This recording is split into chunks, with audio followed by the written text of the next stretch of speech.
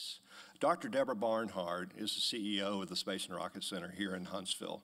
She knows space, and she knows space history, and she's going to share some of that with us today. Not only is she a space advocate, she is also a Navy girl. She was one of the first 10 females allowed in the Navy and served on several ships and got her war creds, right? And working surface warfare, right? So I'm always impressed when I'm around Deborah. I'm always just reinvigorated, and I think you're going to enjoy listening to her today. So Dr. Deborah Barnhart, come on up. Good morning. Thank you. Thank you. Good morning, Rocket City, and welcome to the Rocket City for those of you from out of town. I'm so happy Admiral Ellis is here because finally we have a preponderance of Navy people in Huntsville. It's just, there's no respect when you're a captain in Huntsville. Hey, if you were here in the 1960s, this is a billboard you might have seen driving around Huntsville, and I'll tell you what, we're still the space capital of the universe as far as I'm concerned. We're looking forward to the 50th anniversary of Apollo. You know, we had President Kennedy visit us here, and he and Von Braun were roaming around looking at what was going on there. And we're going to have next year bronze statues made of this picture, and we're going to put them at the base of our Saturn V over there. So if any of you in your communities would like to have a copy of that, I'm sure we can work with the guys that are making them and make them for your community as well. I just thought it was amusing to look back for those 50 years and see what Von Braun had planned during his Project Mars book. My favorite part is that it would take 260 days, 149 tons of payload, amazing, and you know, 950 supply missions. So we still have a big task ahead of us in these next 50 years to come.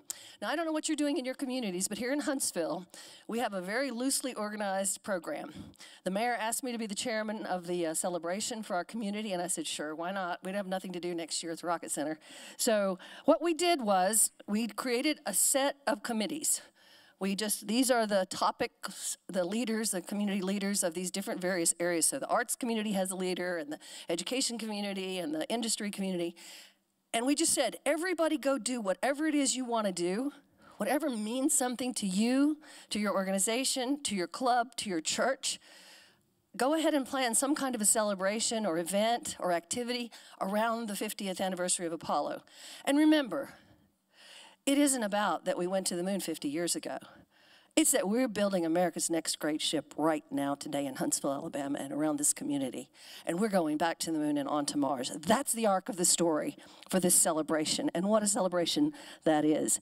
What we did then was to take our community activities and put them on our Convention and Visitors Bureau calendar, which already exists, which everybody who visits Huntsville has a chance to look there and see what's going on today. We already have over 400 events listed from the arts community, from plays and musical events, from panels. We've got 40 panels that have already been established by some of our historic committee. So there are lots of things going on throughout our community throughout the whole year, and you can find those on our Huntsville Convention and Visitors Bureau website under the Apollo 50th. For the week of July 20th and preceding that, we felt that we really didn't have a chance to get national media attention in Huntsville on the 20th of July. So what we did is we're claiming launch day from the 16th of July because they wouldn't have gotten off the pad without Huntsville for sure. So on that Tuesday, we're going to do 3 things here in Huntsville. Thing 1 is we're going to set a Guinness World Record for the largest number of rockets launched simultaneously from one place at one time. We're going to launch 5,000 rockets from the Space and Rocket Center at one time. Second thing we're going to do is we're going to set a Guinness World Record for the largest number of rockets launched around the world in a 24-hour period. Now, Space Camp has 850,000 graduates around the world in 150 countries. So we've got a pretty good base to start with our teachers and chaperones and alumni who've come through here. But we want this to be not about the Space and Rocket Center, not about Space Camp. We want to see how transformative it could be if as many people on the planet as possible, young, old, I don't care, launches some kind of a rocket on that day. I don't care if it's an air-launched rocket, if it's a 2-liter stomp rocket, or if it's one of these kits. But I think we could transform lives and fill our companies in the future if we could have young people around the world simply have the chance. Yesterday, the NASA Visitor Centers were visiting with me, and even all of us who are working around this every single day, we built this little Estes rocket, and we took it out to the Space Camp launch pad, and we launched our rockets. And it was like a bunch of 5-year-olds out there. It was so much fun. So lots of people are joining us. I want everyone, every club, every Boy Scout. We're already working with Dan Dunbecker and the AIAA Worldwide. Boy Scouts Worldwide, Girl Scouts Worldwide are working with us. So we invite everyone to join in. We have a landing page at the Space and Rocket Center. You can sign up so you can help us with the Guinness World Record. And you can launch any kind of rocket you want to for this second record. Here in Huntsville, we're going to use, smoke and fire. But around the world, it was complicated to get the little engines everywhere. So you can launch a bottle rocket, stomp rocket, air rocket, anything. And we'll set a second Guinness World Record. That evening, we will have our Apollo homecoming dinner.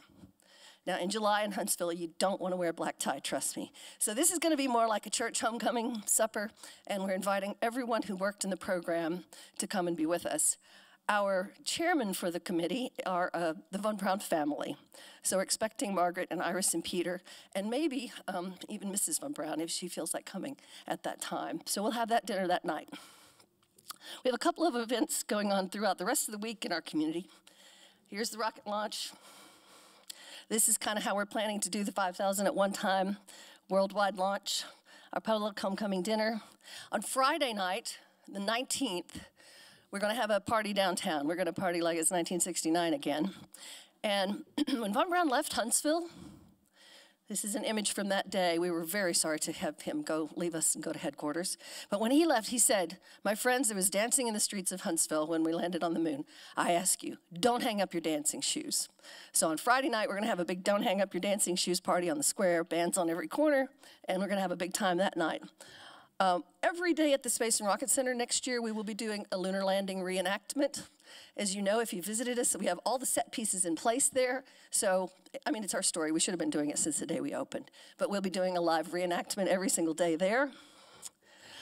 And there's a couple of really cool projects going on out in the community that they just generated themselves. We're having 2 lunar roving vehicles built. One is a static display vehicle, and one, Polaris decided to lean in with us with their young people, and they're using the parts from Polaris vehicles to put together a new lunar rover. And this is what they're doing. So this is just one example of one company that want to do something interesting and fun and exciting and stimulating for their employees. It means something to Polaris. So I encourage you, each of you, in your communities, in your clubs, in your homes, in your churches, do something to commemorate this event and to move forward with something that means something to you and to your community. Our arts community is leaning in very heavily. Every one of our theater groups, and I think we have 8 theater groups here in Huntsville, is doing some kind of a special play. There's Huntsville Brass Band is writing a special piece for the commemoration on the dinner on the 16th. The symphony is doing a special evening around the 50th anniversary. So please go back and encourage people in your communities to do various things. Our legacy panels have already begun and have had great attendance. These are panels on all the topics that were surrounding how we got to the moon and how we put together that program. And finally, we're going to be doing, you've seen them, the horses in Phoenix, and Nashville has guitars, and I think Chicago did bulls, maybe. So in Huntsville, we're going to do SLSs. So don't leave home without your SLS rocket. It will come to you naked, pure white. And then these are examples from Huntsville's 200th birthday. I actually just found this one in the lobby. I brought this one from the Rocket Center, but I just found this was UAH's. So you can take them and paint them any way you want. There will be a competition for the artist, and there will be a prize. I think it's a $5,000 prize for the artist. So if you're interested in any of those, just go to the Rocket Center website, and you can find out how to get one of those. I think the blanks are $1,500. We're just selling them at cost. So if you're interested in doing that, we're going to put at least 100 of them around Huntsville. So if your company hasn't yet decided that, we'd love to have all the Huntsville community folks do that and put their SLS rocket. Rockets on Parade, we're calling it. It happens that this event coincides with the Alabama 200th birthday. So they're kind of looking to Huntsville to have the big celebration in the middle of the summer to sort of be the climax of our year of Alabama statehood. So it's a nice conjunction. And we don't want to let Werner and his team down. We want to be the ones now who will pass that torch on, simple as it may be. It doesn't take a lot for us to stimulate the next generation and to fill our companies with great people excited and ready to go to Mars. Thank you so much.